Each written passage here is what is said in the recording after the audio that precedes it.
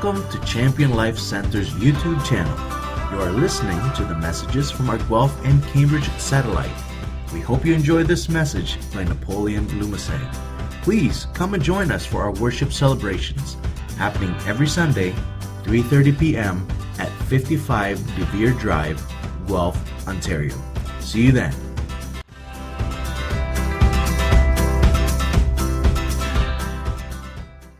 Today is Elevate Sunday, and we're going to be commissioning for the next year those that have signed up and given themselves to serve in the different ministries that we do have here in Champion Life. And we want to thank, we had a volunteers banquet here not too long ago, and there was a good number of people that came because they had served in one way or another. And 70-80% of the congregation actually already serve in different capacities in the different ministries, and that is a wonderful average. It's a wonderful percentage, and we want to continue that because we believe that one of the key ingredients to growing up and becoming all that you are called to be and all that you are designed to be, one of the key ingredients of that is learning how to serve. And if we don't learn how to serve, we're missing out a large portion of our individual growth and our development.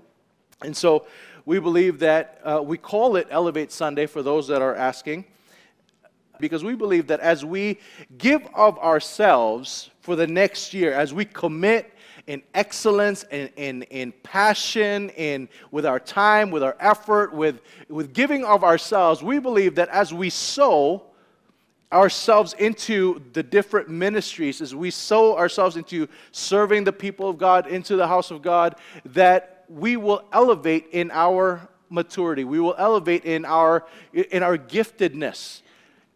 Gifts, like muscles, grow or sharpen as with use. And so as we give of ourselves, we believe that it's actually more beneficial. Just like Scripture says, it's more blessed to give than to receive. We also believe that it is actually very beneficial for us. We think that we're serving the people, and as we serve the people, that they are benefiting from us. The truth of the matter is, as we give of ourselves, it is actually us that is also benefiting from that. And so our character gets shaped, our commitment gets tested, and we get to really test the scripture that we quote often, we're seeking first the kingdom of God. Our priorities will get tested.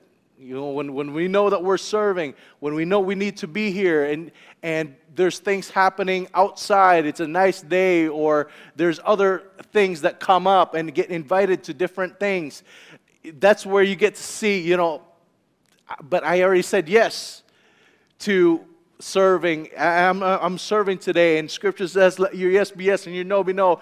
And so you take your will and you submit it to the will of God, and you say, you know what, I'm going to go fulfill and do what I said I would commit to do. In that moment, in the decision making, you're actually growing. Do you realize that?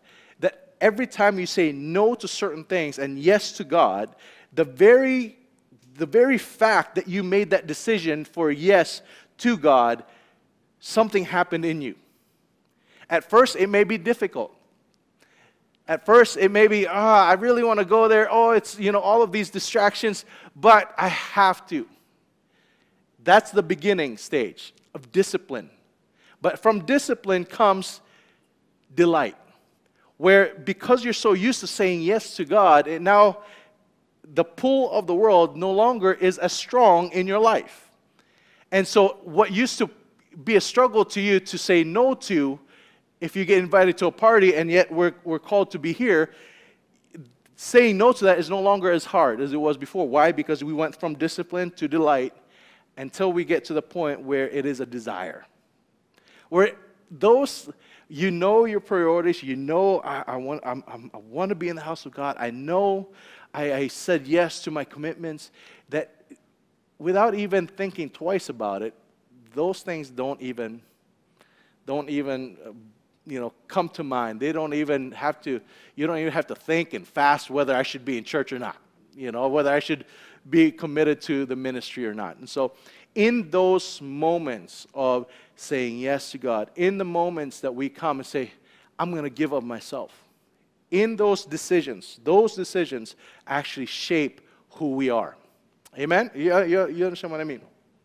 And so today I want to talk just very quickly, because we want to commission our volunteers today. And I have a feeling when we do that, everybody will be up here. I think it's the volunteers that came today, you know, because you have said yes to God. Amen. Right? So our big yes to God, you don't have to keep saying no to all the other things, because we've already said yes to God. And so, we want to, nevertheless, you know, that doesn't take away from how special this Sunday is. But, so when we later on, we're going to commission you and pray for you, that you will glorify the Lord in the way that we serve His people and the way we serve His house. As I mentioned before, when there are certain things that we do to others and for others that the Lord Jesus takes personally. He takes it. If you feed the hungry, you've given water to the thirsty, if you clothe the naked, if you visited those who are in prison, those who are in the hospital, He says, you've done it, whatsoever you've done to the least of these, you have done it unto me.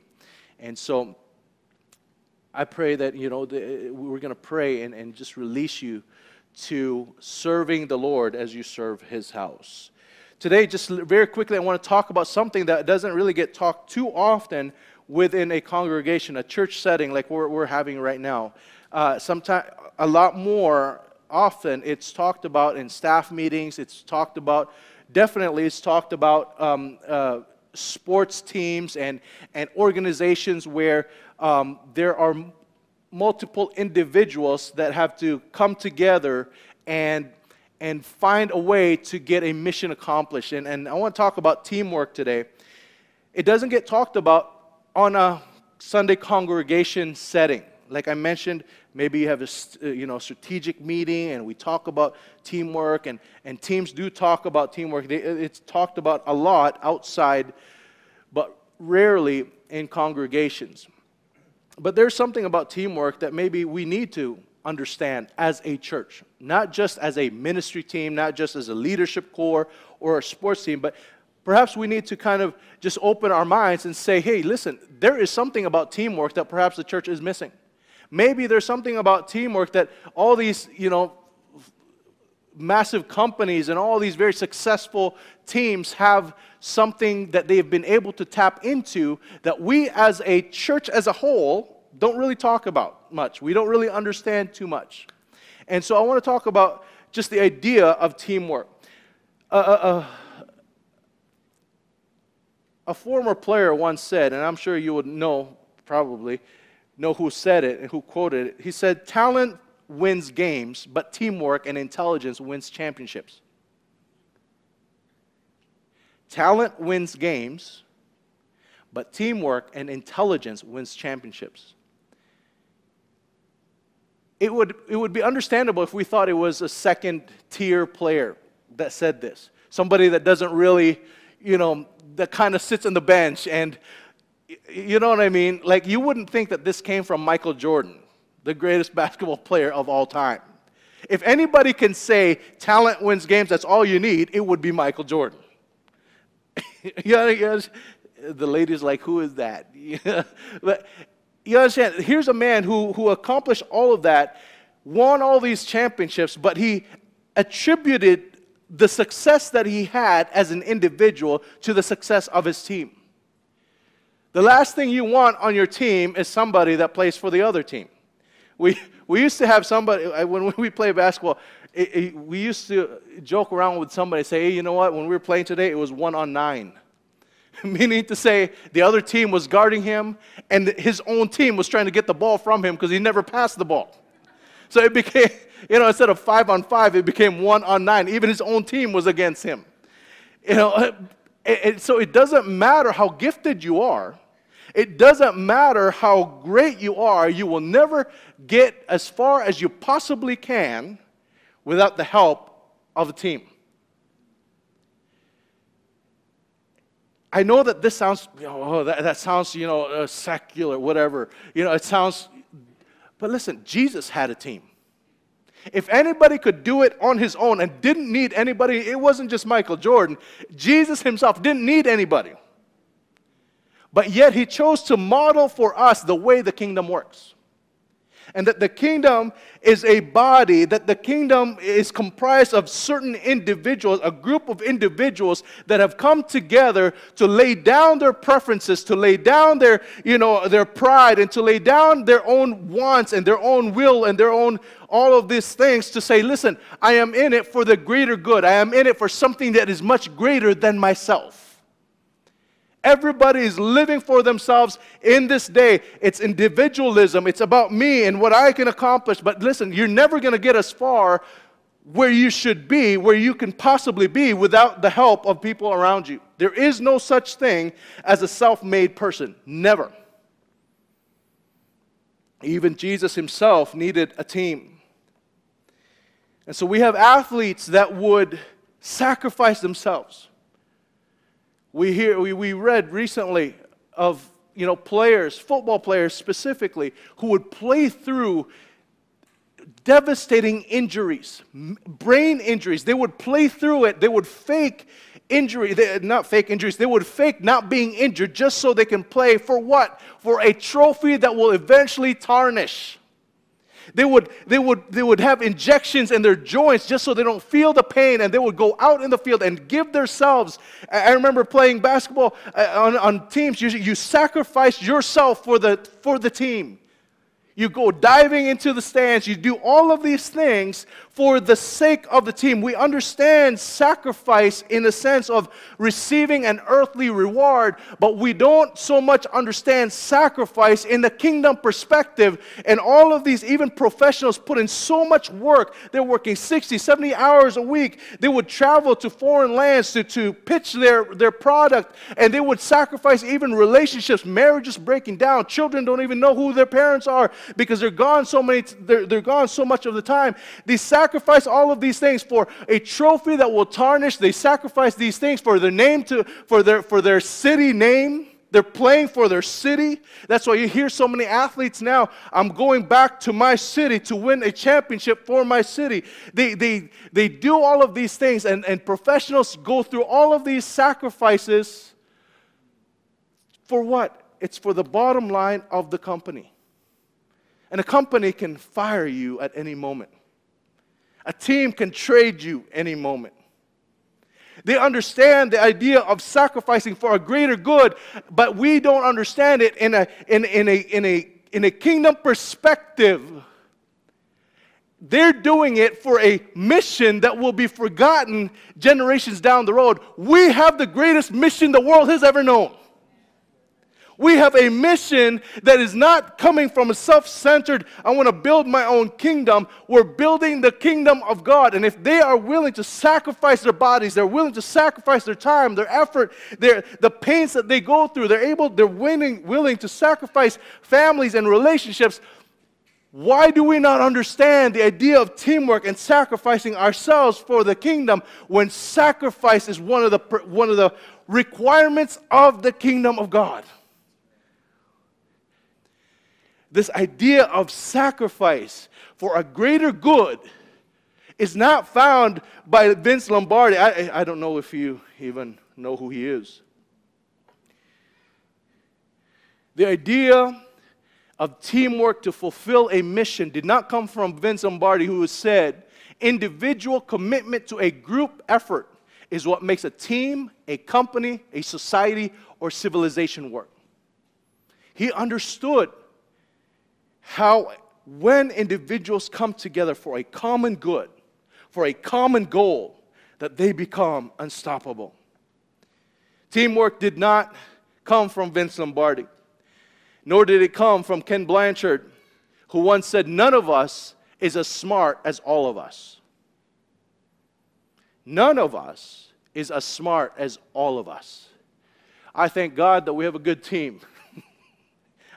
As a matter of fact, I need our team of leaders.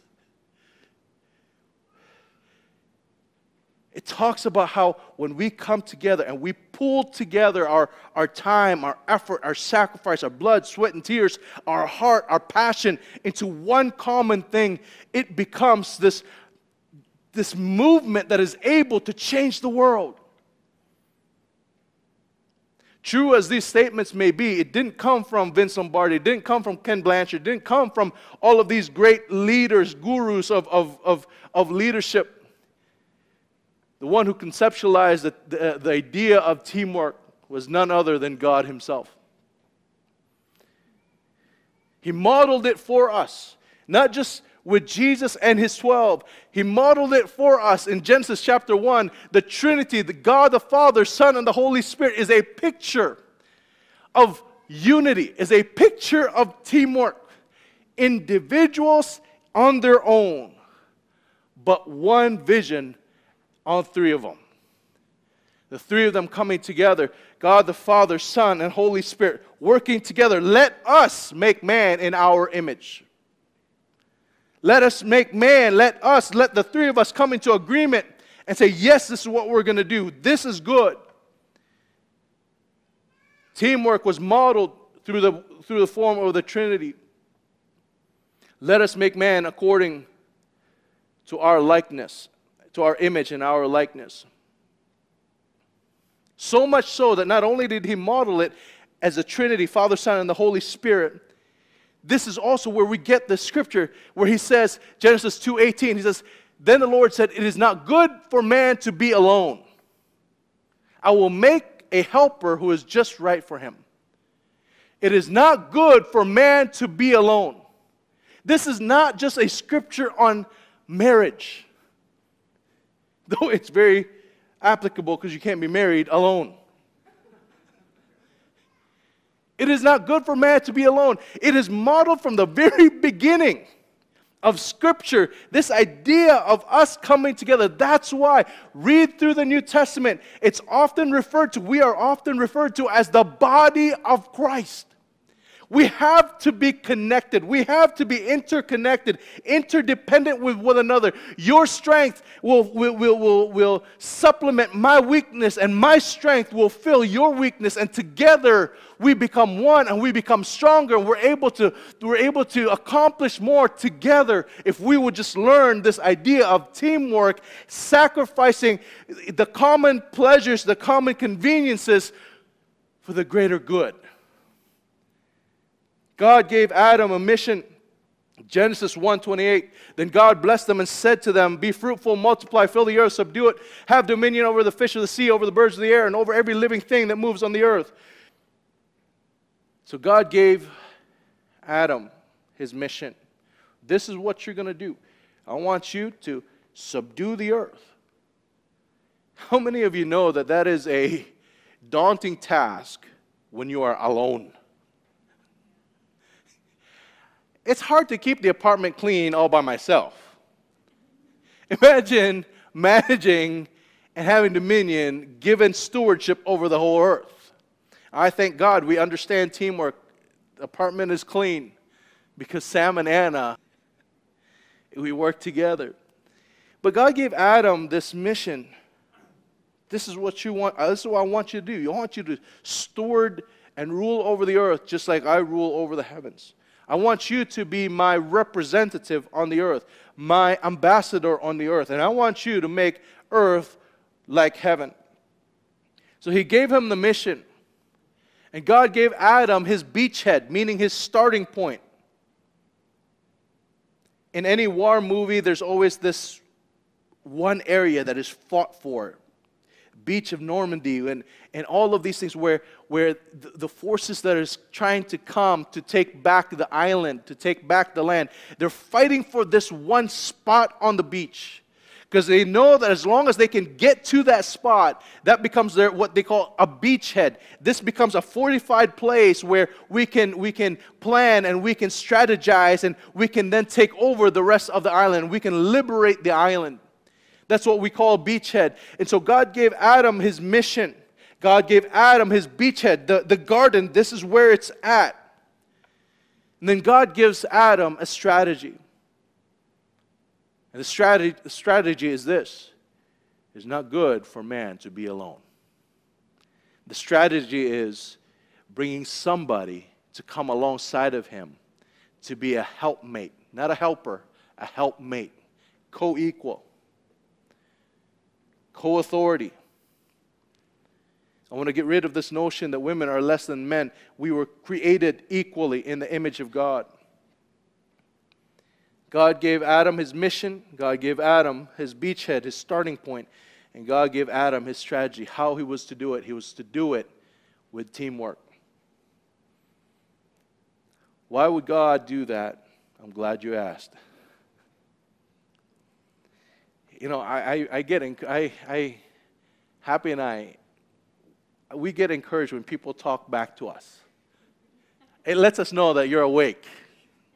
Right? So, I give you permission to just, to talk back once in a while. That's not going to be a distraction to us. It becomes an encouragement. Just don't start a conversation. There's godly favor. Number one, there's godly favor in teamwork. There's godly favor in teamwork. There's godly favor in teamwork.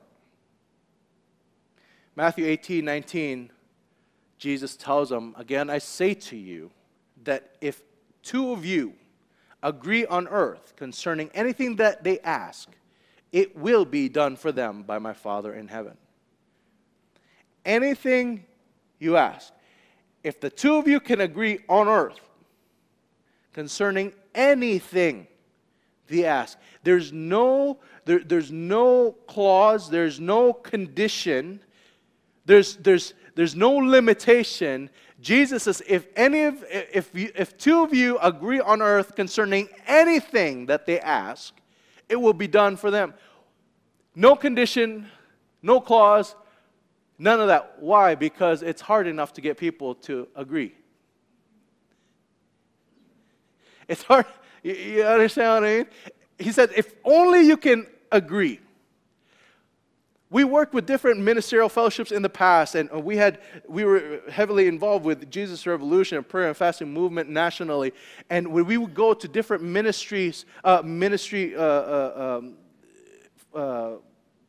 the ministry circles, all the pastors of the city, we go to different cities and talk to the ministerial fellowships of the different cities and different pastors and all these things. And we would present the vision of prayer and fasting. We, whole day of just prayer and fasting coming together and go on with casting the vision. And they would sit there and they would say, yeah, you know what? I agree. But what that simply means is that, okay, I'm not going to oppose you. What the Lord is looking for is not for us to not oppose one another, but to co-labor. That's what teamwork means. That's what agreement means. It's to co-labor together with one another. Co-laboring means that when the right foot goes forward, that the left foot doesn't say, yeah, I agree, but I'm just going to stay here. Guess what? You're staying there. To agree, to teamwork, to co-labor with one another is to say, okay, you go and then I'll go. So that's where we get somewhere where when the left foot and the right foot and all of these things are agreeing and supporting and co-laboring with one another. If your own body does not cooperate, does not work as a team, it doesn't matter what your mind will tell you. It doesn't matter where you want to go. You're not going to get anywhere because there is no agreement. There is no teamwork. Married people, you understand exactly what I mean. Because you can say, oh, I want to go there, and the wife will say, okay, I agree, fine. You know you're not going. Let's just be honest. Because though they said, okay, I agree, fine. It's like, I think that's a bad idea. We should not go there. Right?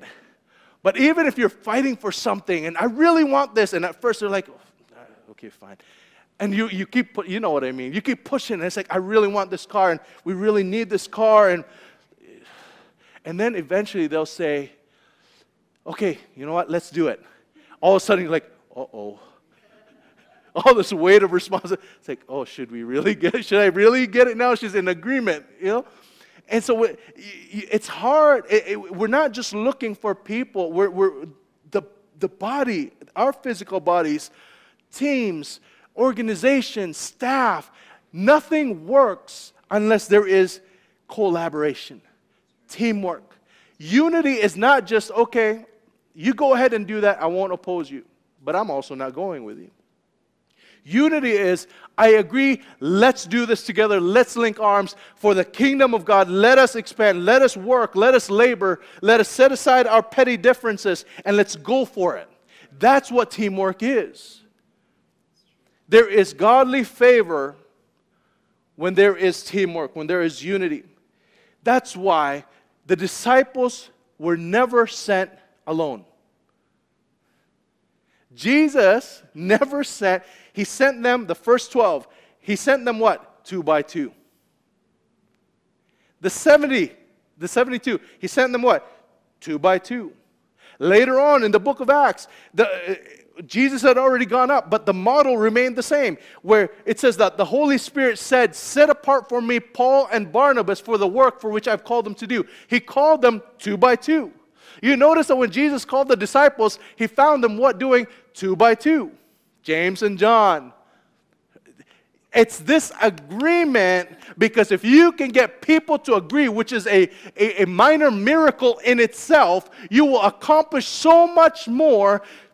That the enemy hates, and it's intimidated. The enemy is intimidated by agreement, by teamwork.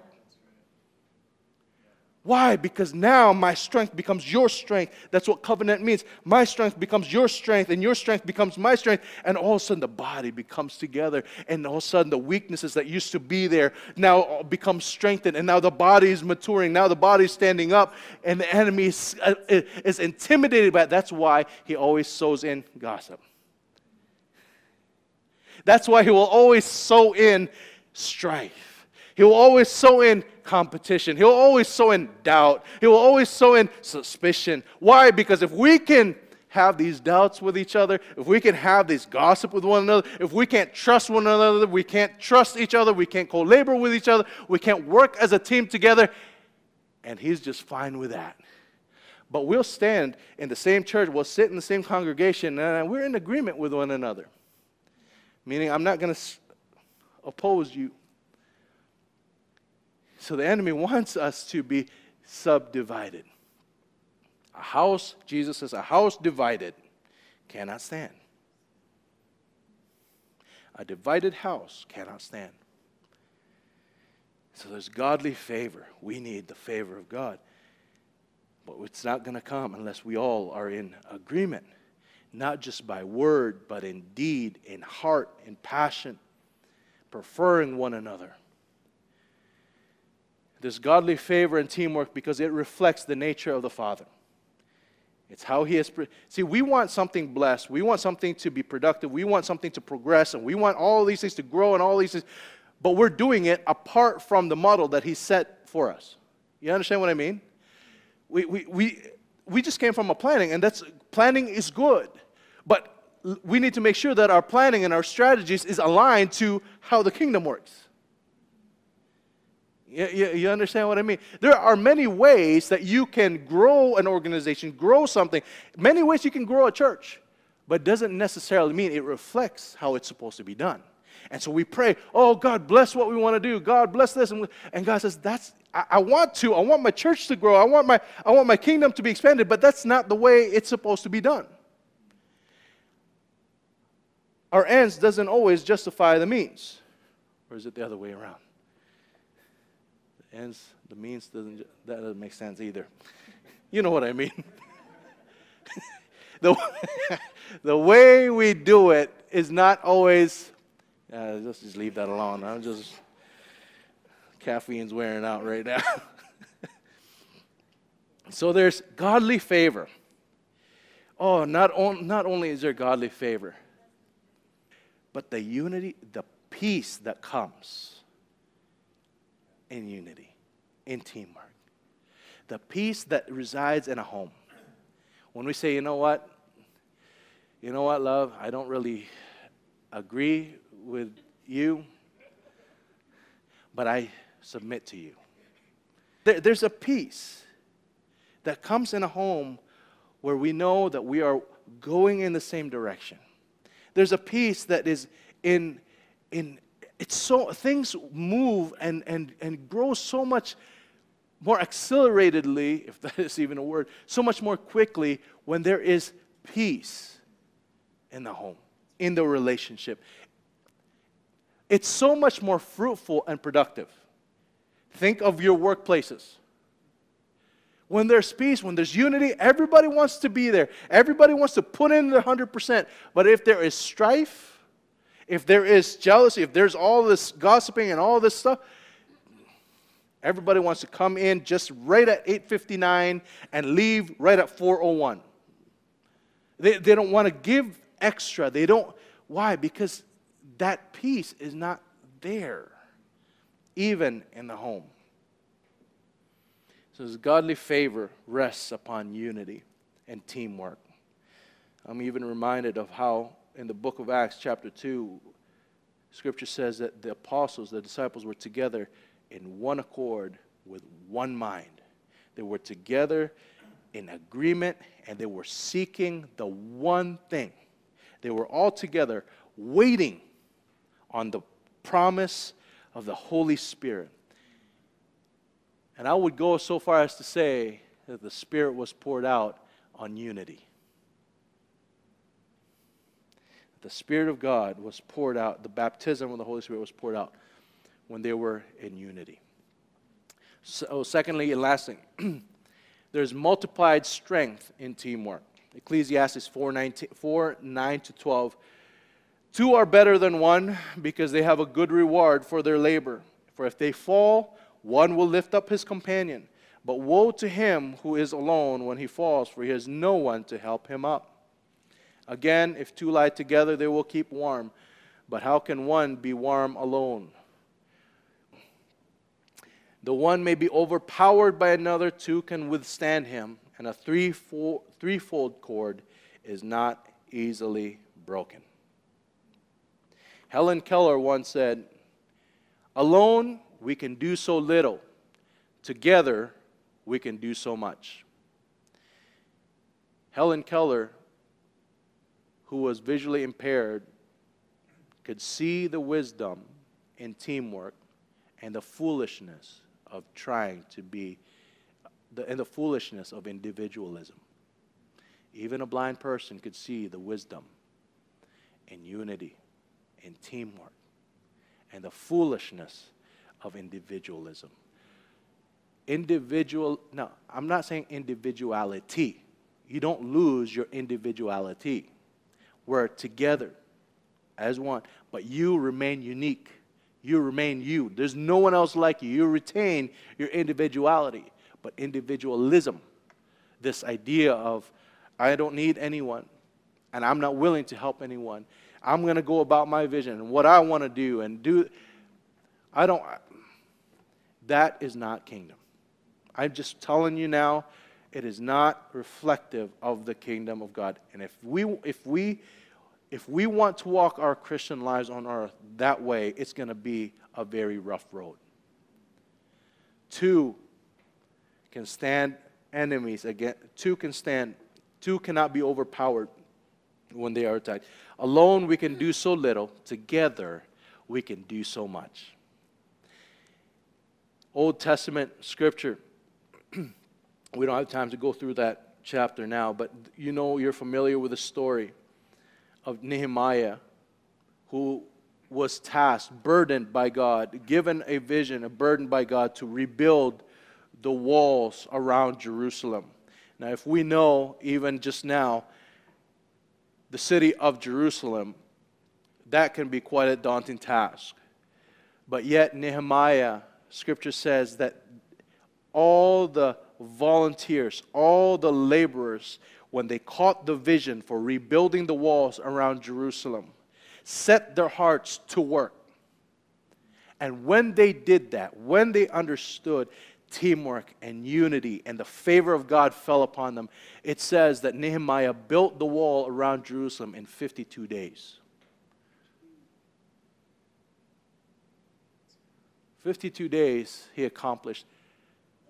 That's less than 2 months of rebuilding the walls. And this was under attack. Enemies were coming to mock them. Enemies were threatening to attack them. They had to fight. They had to hold the weapon with one hand and build the wall with the other. 52 days, because the favor of God was upon them. They accomplished something that naturally would not have been possible. But because the people gathered and rallied around a vision, caught a burden from God, and they set their heart to work, they accomplished what nobody else would have been able to do. God created us to be co-laborers in His kingdom. We're designed in such a way that we would be interdependent with one another. Nothing is impossible when a group of individuals come together and work towards a common goal. There's a story in Genesis 11 of the inhabitants of the earth, descendants of Noah, coming together. And they came to a plain and they said, you know what? Let us build a tower for ourselves that we could make a name for ourselves, the top of which will reach the heavens.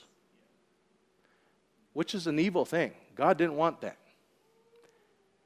But because they were united, because they were of one vision, of one language, this is what the Lord said, Genesis 11, 6-7. The Lord said, if as one people speaking the same language, they have begun to do this, then nothing they plan to do will be impossible for them. Come, let us go down and confuse their language so they will not understand each other. That's where we get the term babbling. Stop babbling. What are you babbling about?